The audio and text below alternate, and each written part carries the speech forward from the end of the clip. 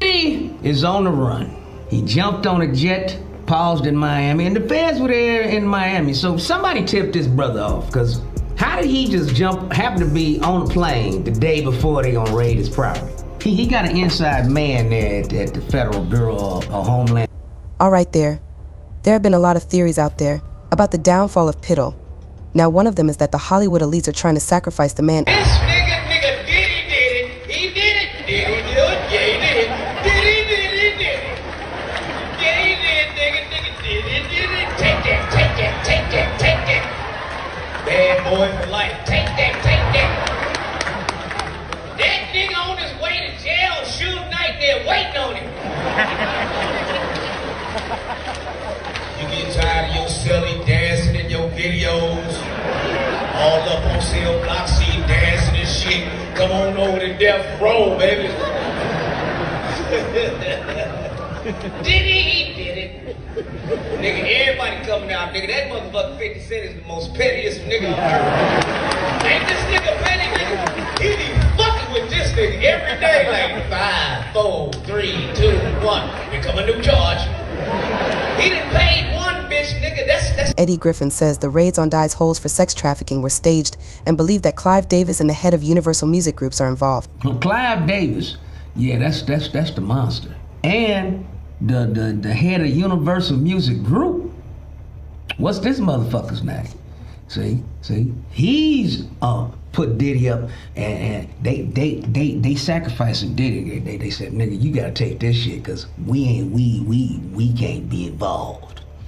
But Diddy's smart. He filmed every fuck session. So he was fucking Clive and the motherfucking freak boy that run Universal Music Group. So he got them on some fuck tapes.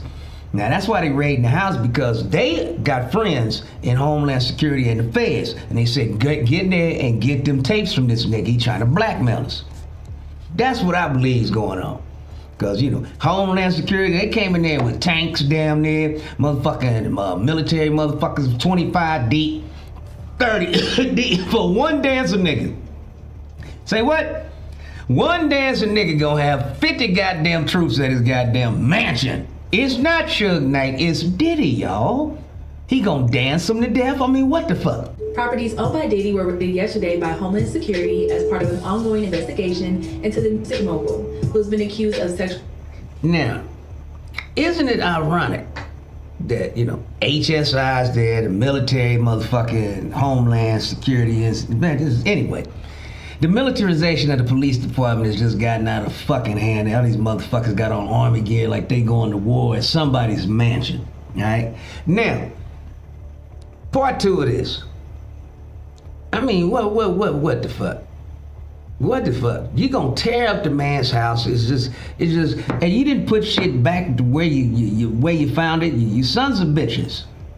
You sons of bitches. You sons of bitches.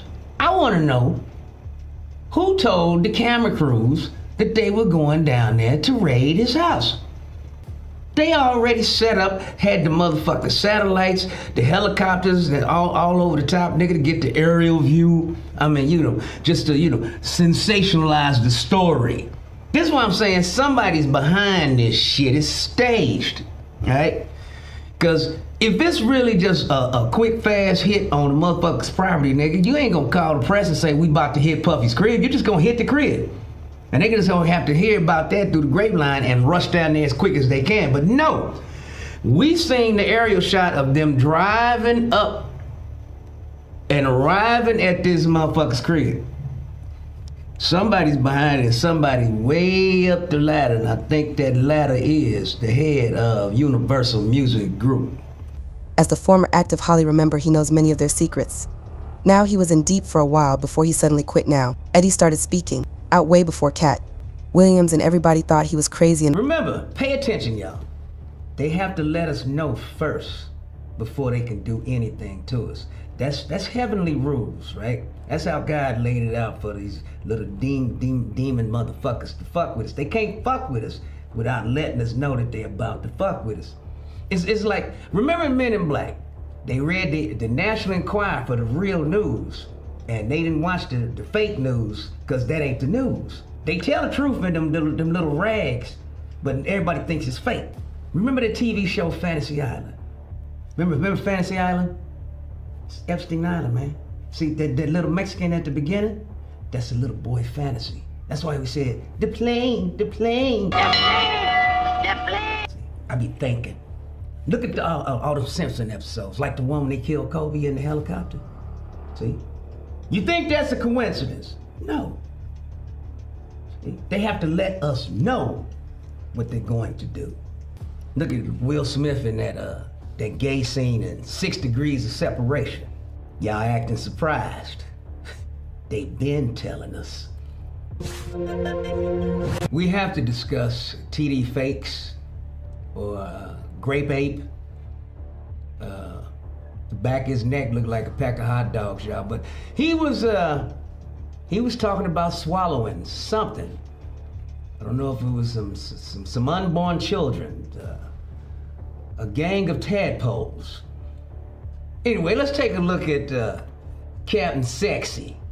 Swallowed up. Have you ever been swallowed up? Have you gone through a time of swallowing where everything was overwhelming and you... Well, no, I can't say that I have, TD fakes.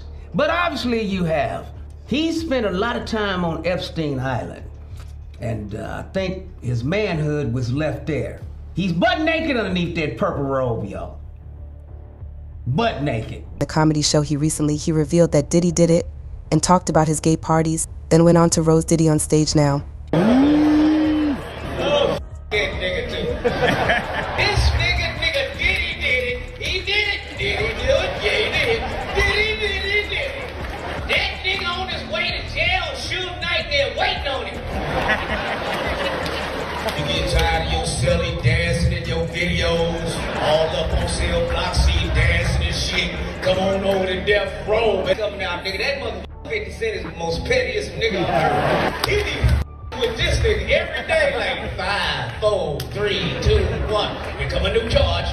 He done paid one bitch, nigga. That's the wrong thing to do.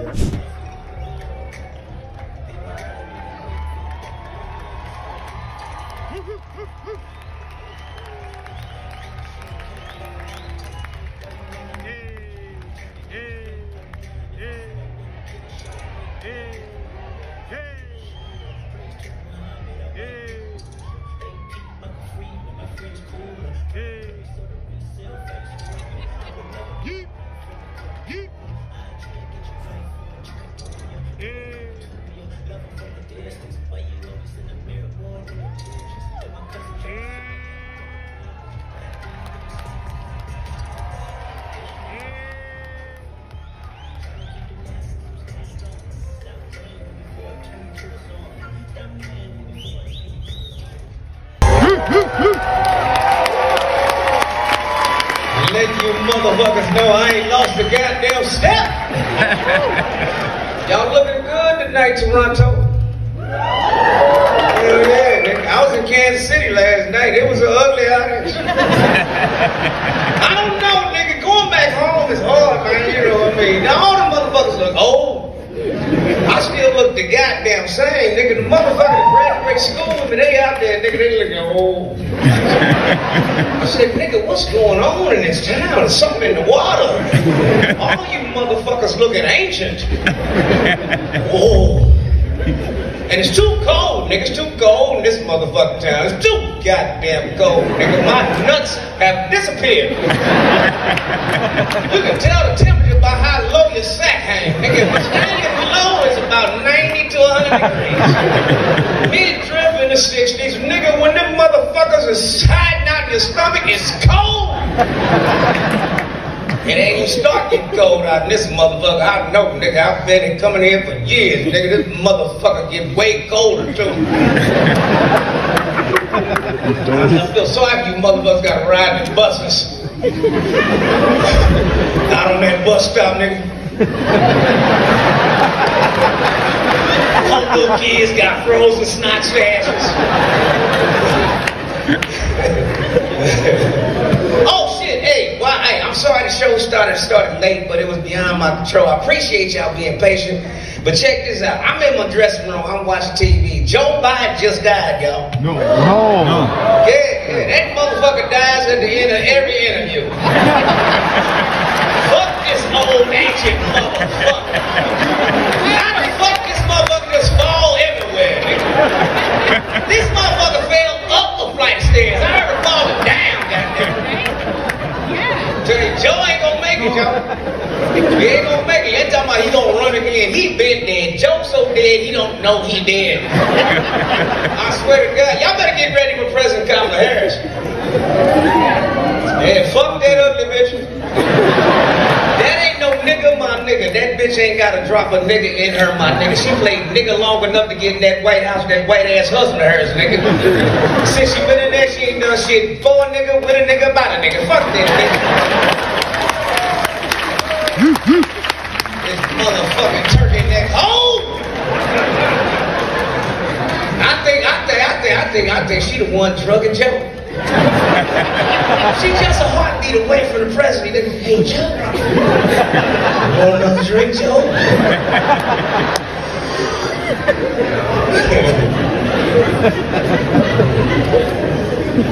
Oh shit, nigga, Diddy's in trouble. Oh fuck that nigga too. This nigga Diddy did it. He did it. Did he do it? Yeah, he did it. Did it. Yeah, he did, nigga did it. Take that. Bad boy for life. Take that. That nigga on his way to jail, Suge Knight there waiting on him. You get tired of your silly dancing in your videos. All up on cell block, see you dancing and shit. Come on over to death row, baby. He did it. Nigga, everybody coming out, nigga. That motherfucker 50 Cent is the most pettiest nigga on earth. Ain't this nigga petty, nigga? He be fucking with this nigga every day, like 5, 4, 3, 2, 1. Here come a new charge. He done paid one bitch, nigga. That's the wrong thing to do. Then when he said, everybody like. Eddie also believes that the raids in Diddy's The Mansion was staged, and now he bases that on the fact that the news was already there. And witnessed the raid from the very beginning as a properties, but not raid him. They raid a nigga's property, they coming to get you too. I don't know how this man's still on the loose, but you know, he got the dough, and he got the know. If it's really just a quick, fast hit on the motherfucker's property, nigga, you ain't gonna call the press and say, we about to hit Puffy's crib. You're just gonna hit the crib. And they just gonna have to hear about that through the grapevine and rush down there as quick as they can. But no, we seen the aerial shot of them driving up and arriving at this motherfucker's crib. Somebody's behind it, somebody way up the ladder, and I think that ladder is... A lot of people believe that Diddy's downfall was orchestrated by alcohol. Giant Dio, now they have reached a settlement. To resolve a lawsuit over their Sour the Tequila partnership ends in a bitter legal battle, the EMB battled hip-hop star and mogul accused the company of racism. So when they put you on that pedestal, and then you start thinking it's about you, and you want to take over their shit, them people look back like this, hold on, who the f do you think he is? Oh, we'll show you better than we can tell you. Then they'll try to reason with you, and they'll talk to your manager, because your manager look like them, and they'll be like, hey man, tell your man to chill out, you know? And then the manager come in, and he trying to keep his job. Hey guy, calm down. And then you go walk around like it's all about you. You got all the cars and the mansions and the jets and all the yachts and all this and all the people running around. You talking about yeah. And now you want to fight. Now you want to bite the hand that feeds you. Don't your mama ever always tell you that? Your mama say, never bite the hand that feeds you. What's good, world? It's your boy HB. Now I know P. Diddy been in the news, and I know people, you know, doing these lawsuits and people saying he doing this and that. A lot of people done came out. A lot of people got knowledge and information about what Diddy was doing. Got a lot of proof and stuff like that. But my thing is, I feel like a lot of these guys in the industry do the same things Diddy done. They just ain't getting outed like Diddy is. And I really feel like the reason why all this stuff came to light I don't think it's just because Diddy was just a terrible person. He was doing all these terrible things. I believe he done something behind the scenes that the powers that be, the elite, didn't like. Because you got to understand, Diddy ain't the only person that's doing this stuff. He ain't the only one. It's a lot of artists in the game that's doing the same things that Diddy doing, that Diddy done, that Diddy is allegedly accused of doing. You know what I'm saying? Now, I ain't seen no like physical proof of any of the things that they saying. I ain't seen no video. I ain't seen no pictures. I ain't seen anything. So I'm going off what these people that was around him saying. So, but this is the thing. Everybody ain't gonna say the same thing. So if people been saying this about Diddy all these years, it's got to be some truth to it. There's got to be some truth to it. But what I say is, I feel like in all actuality, Diddy did something to set these people off. He did something to set the industry, the elites off, because he's going through a massive ritual, a massive humiliation ritual, like of just humongous magnitude.